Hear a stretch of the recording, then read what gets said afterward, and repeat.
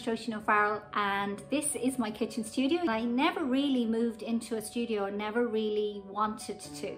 I paint in my kitchen, which is thankfully very big, but then I have a storeroom where I have all my materials. I have my office where I sort of keep on top of my online training and all the other things that go with that. And you know, drying my paintings, I have solutions for that as well. I live between the mountains, the sea and the city. I love getting out in the morning with the dog and starting the day with a walk.